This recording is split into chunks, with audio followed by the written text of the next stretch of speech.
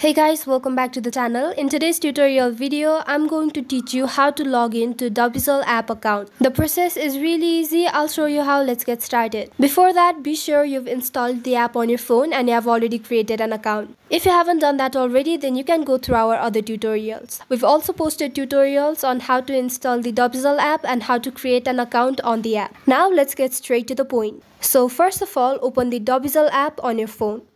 And this is the homepage of the app. Now on this homepage, you'll have to tap on the horizontal menu bar at the bottom right corner of the screen. You'll see this page. Here you'll simply have to tap on the login option at the top of the page.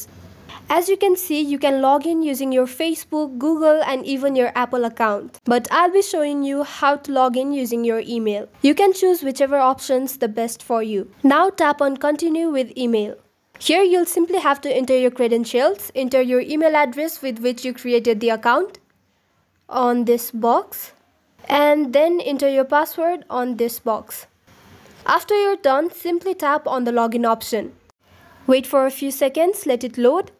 As you can see, we've been successfully logged into our account. Now you can start using the app. So this is it for the tutorial. I hope it was helpful and don't forget to like the video and subscribe to the channel for further tutorials. Thank you.